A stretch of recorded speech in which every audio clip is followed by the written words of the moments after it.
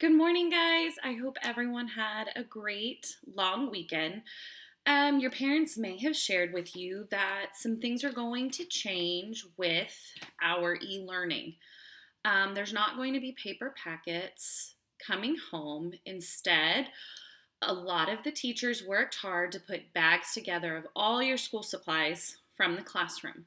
And so when you see your bag, you're going to see a lot of the things that we used every single day when you were with me. You are going to have your literacy book, your math,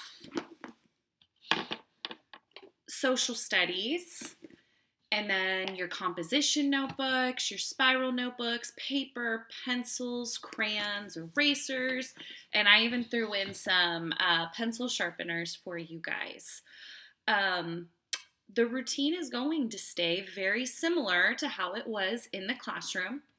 Every morning, you are going to wake up to a greeting from me that has our journal prompt. Remember that you put your journal entry in your composition notebook. Some of yours is black and white, others are red, green, or they have characters on it.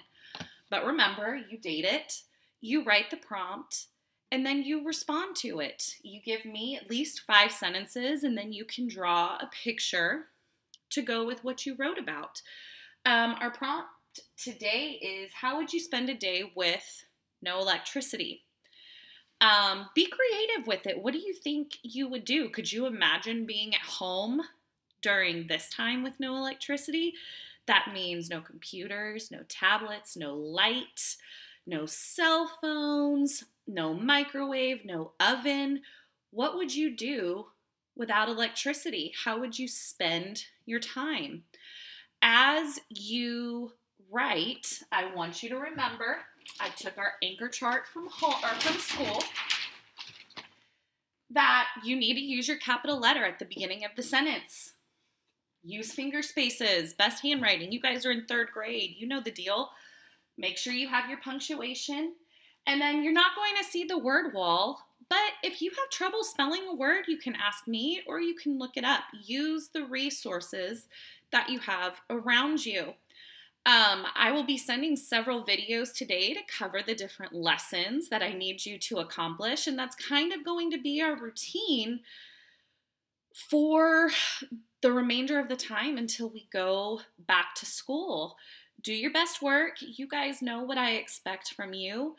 And if you need help, we can Zoom together. We can FaceTime. Remember, every Wednesday, we have our classroom Zoom chat, and that's a time that you can ask me questions. We can talk about things and just connect with each other. I want you guys to know how much I miss you, and I look forward to reading your responses and seeing you guys. Take care.